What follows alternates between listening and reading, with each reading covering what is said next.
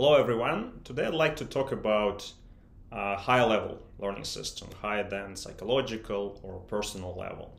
Now, of course, there are many unfamiliar and new phenomena that are taking place on those higher levels, such as art, politics. But I'd like to start with economics, not because I understand this better, but because it's perhaps an easier thing to model using the toolbox of neural physics, which is kind of the aim, seeing if the universe is a neural network, what new can we say about economical processes? Can we model it better? Okay, so in particular, the most important thing about learning dynamics, and if you're modeling something as a learning system, is to identify the right choice, to make the right choice of the loss function. That's something we're going to discuss today. And the second big question is to see what kind of architectures are more useful for social systems, such as economic system, for modeling. So in order to study any system, you need to identify what are the relevant microscopic phenomena that is happening. Now, from the point of view of learning theory or neural physics, there are two types of degrees of freedom that one has to identify. It's usually called trainable and non-trainable.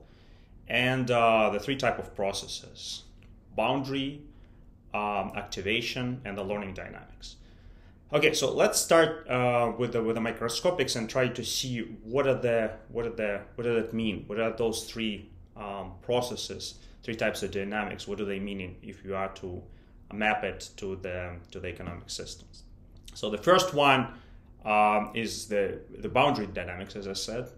Now in neural networks, the boundary dynamics is something that describes the training data set. In the biological setting, it's something that describes the environment.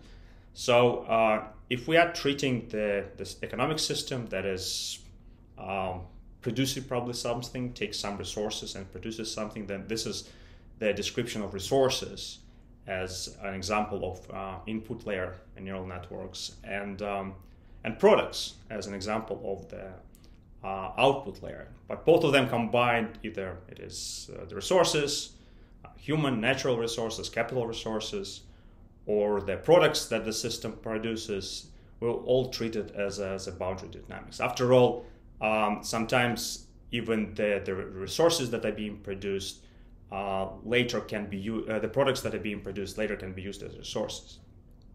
Okay, so now, this is actually the main point, right? So economic systems, we have to really, in order to model it, we have to divide what is it that outside of the system when we're not modeling it using trainable variables, and what is that inside the system, and we have to model it using the trainable variables. Now, if there's no boundary, there are no resources, then really there isn't much to model, and so that would be beyond the scope of the theory, right? Okay, now the second thing, the second type of dynamics is internal to the learning system. It's called activation dynamics, and it kind of describes the flow of information through the system. Now, for example, you can have resources in, products out, so that's a flow through the systems. Now, the crucial ingredient in this flow is the architecture. And the architecture is something that can impose constraints on the dynamics, but at the same time, it can allow you the freedom of learning and readjusting your architecture. So that is something we'll talk in more details perhaps next week. But for the time being, we just are going to assume that we're just going to note that if the system has too many constraints, so let's say it's over-constrained, then what it means that it cannot really train its variable to produce good products. So, and another way around, if it has too few constraints, then the products would take a longer time to produce. So it's kind of, in one case, it would be underfitting, and underfitting would lead to low quality of products. And in the other case, it would be overfitting. So potentially it can produce good products, but then it would take much longer time. So it is, the architecture, internal architecture of any neural network, and for this matter, economic system would be different, is very important, But even before we get there, the first step is to identify what is the loss, what is the system is trying to optimize. And that's where the third type of dynamics, so the first we call it boundary, about resources, second activation dynamics, about the internal dynamics, and now, or the flow of information, the third one is the learning dynamics. And the crucial step in defining the learning dynamics is to identifying what is the right loss function. And there are like two different classes of terms that you can put in your system. You can put it on the boundary and define a loss function through the boundary degrees of freedom, which are non-trainable degrees of freedom, or you can define it in the bulk, or both, right? Usually it would have both. And in the bulk, you can impose certain things on the already trainable degrees of freedom. So example for the boundary degrees of freedom can be, let's say, natural resources or human resources or capital resources, and then your learning system would be optimizing for that to increase the amount or quality of human resources or natural resources or capital resources, right? Now, in contrast, the bulk loss determines the internal dynamics, right? So, and it tells you how should the system evolve or how it shouldn't evolve. What are the kind of constraints you want to impose on the system? And we already discussed those two things are really important for the final outcome of the product. Now, so choosing the loss function is what actually determines the type of economic system. And it is perhaps the most important first step that you want to make in when you want to set your economic system, whether it's on a micro level or on a macro level. And in fact, there are some obvious choices that one can make. And in my opinion, those choices may not really be the best one. So let's try it. Let's see what kind of boundary terms people can impose. Perhaps actually those boundary terms actually define the type of economic system. Of course, the situations is a lot more complex in reality, and so we cannot say that just there's one term in any economic system. There's also this combination of terms, but nevertheless, it's good to identify maybe what would happen with the economic system if you would only pay attention to one term. So, for example, let's say you want to look at the pure capitalism, where capital is the primary term in the loss function. That's great. So you can go ahead and start the system evolving and seeing where it will get.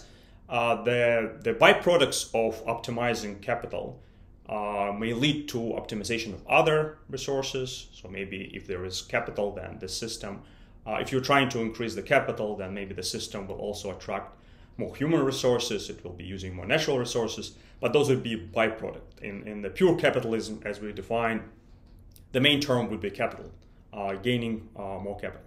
Now you can also take an opposite approach. What about something like pure socialism, where the social welfare or human is supposed to be the primary component in the loss function, in the boundary loss function. So again, we're just talking about boundary loss function. And then ideally everything else should kind of be a byproduct of the dynamics of the activation, at least in theory, right? So of course, either of those architectures can be poorly implemented, but that's kind of would be an approach.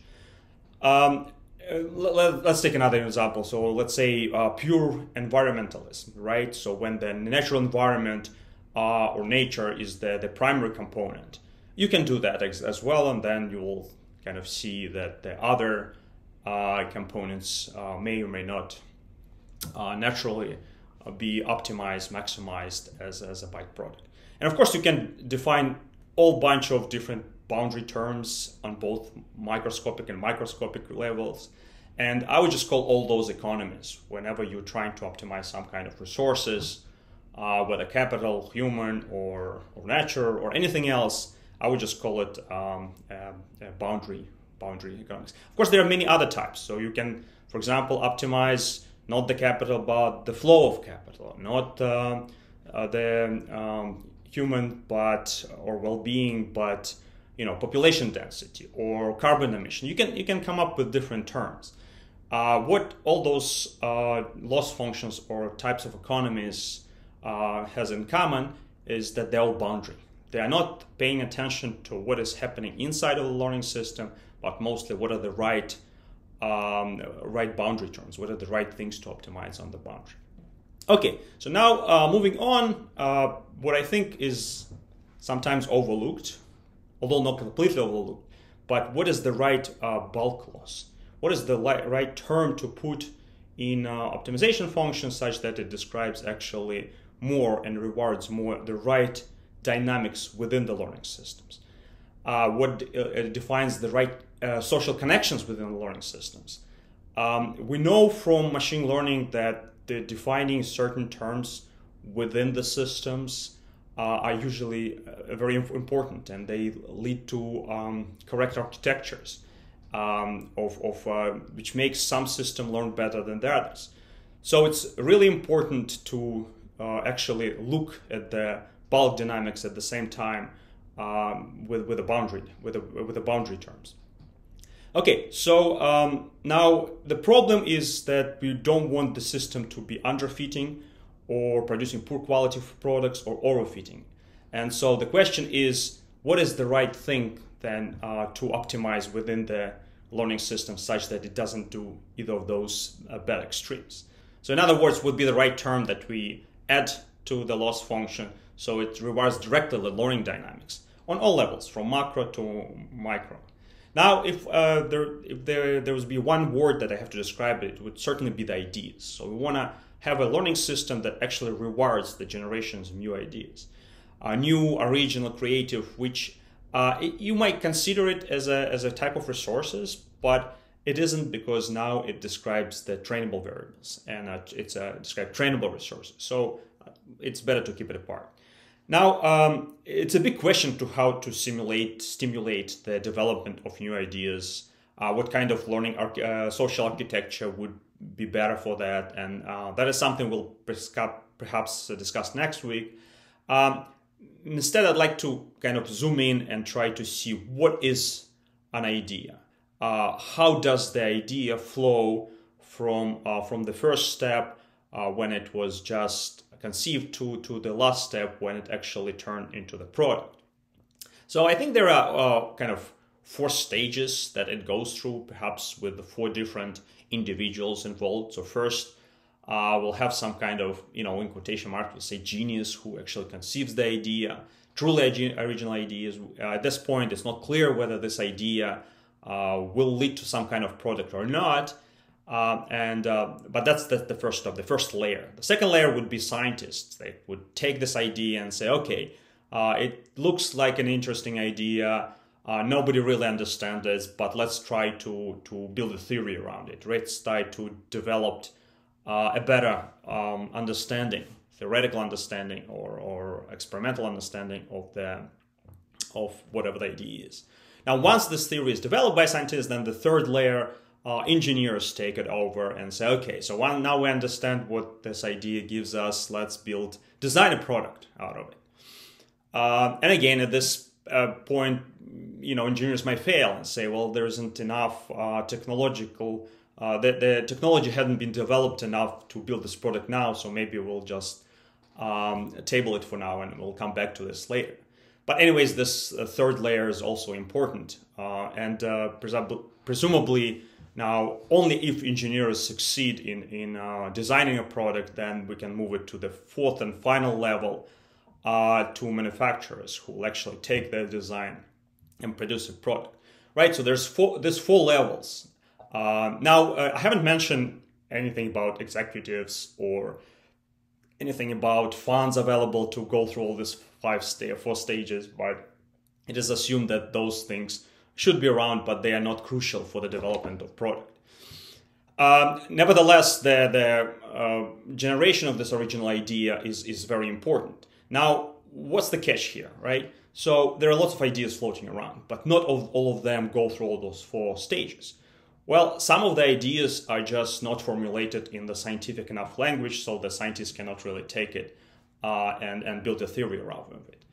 The other ideas are too far-fetched, right? You cannot really, see how the discovery of Higgs boson gonna benefit the society right now, right here, or some of the development in high energy physics or cosmology, how they will lead to a product.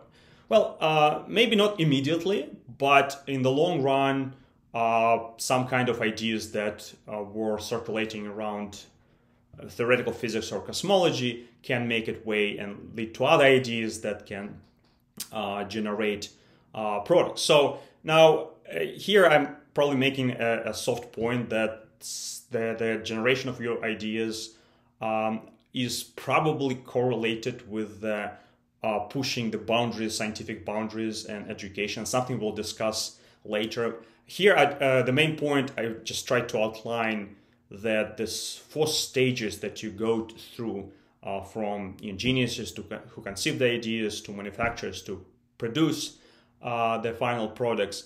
This whole flow necessarily implies that there has to be this, at least 4, maybe more layers in the social structure of the economic system. Now we'll talk about this scales and these levels in economic system next week. But it is important to note that there will, just as disclosure, there will be some kind of what I call criticality in this state. The state will probably be close to the critical state or scale-free state of the social connections.